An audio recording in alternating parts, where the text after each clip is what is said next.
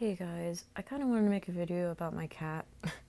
He got a crazy haircut last night because I wanted to be able to heal his wounds that he has on his head. What you're looking at is called Feline Demodex. And, Feline Demodex Gatoi. And this is actually pretty rare in cats, but in his case, it's a little bit different.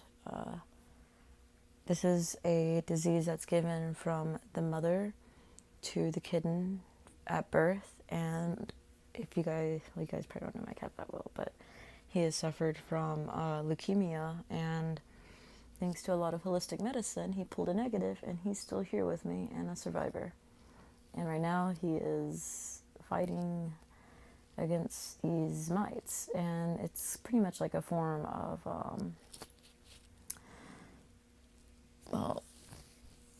mange. And from what I know, every animal, like mammal, cats, dogs, even us humans, we all have a form of Demodex, except for we have different forms. On us humans, we have Demodex, and it's on the eyelashes, and the eyelashes, we have these little tiny mites. Now, because everyone, or I would hope most everyone, has really good immune systems, it keeps the mite population down, so there's not an overflow of parasites.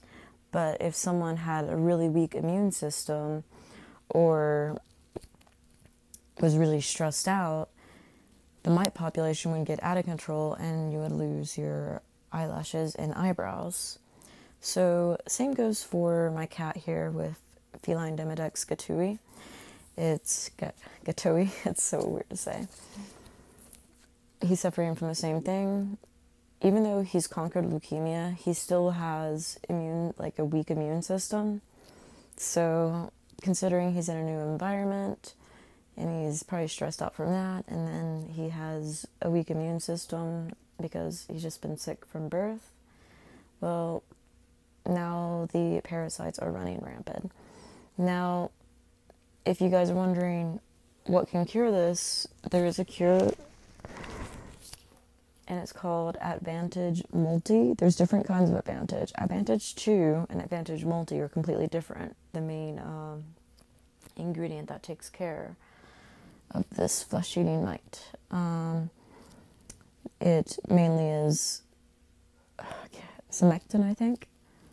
But the Advantage Multi is what you're going to want for your cat if your cat does happen to have this particular kind of mange. And there's no way to really tell what kind of mange he has or your cat has, so you need to go to a vet. They need to do a skin scraping and find out which kind of parasite it is, because there's so many different types.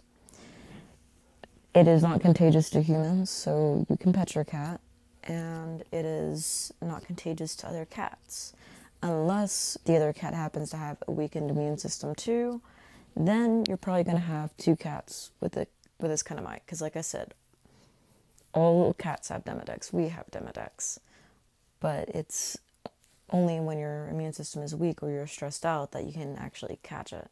So for this one, Demodex Gatoi is not contagious to other cats, but it is contagious to him, just to him. So, and it's not contagious to dogs either. So he can be around the dogs, he can be around the cats, he can be around me.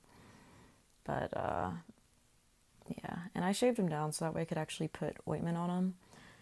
He hasn't gotten his medicine in yet, unfortunately. I had to order it in, but he's been doing a lot better. I put neem oil. I shaved him down, put the neem oil on him. I did iron peroxide, and he's looking a lot better. He was more swollen up around the ears, and he was running a really high fever, and I think him running the fever probably killed some of them off. That's why he's looking better today. But if you notice your cat or dog is losing hair, do take them to a vet, because you cannot quite tell which one that they have. So But hopefully in the next month all this redness will go away and his fur will start growing back. For the time being, he's just gonna rock his little mohawk down his back. Isn't that right, Shadow? Poor baby. He's been through so much. You've been through so much, pal. Your fight's not over, but you'll get better. So, yeah, take your animals to the vets.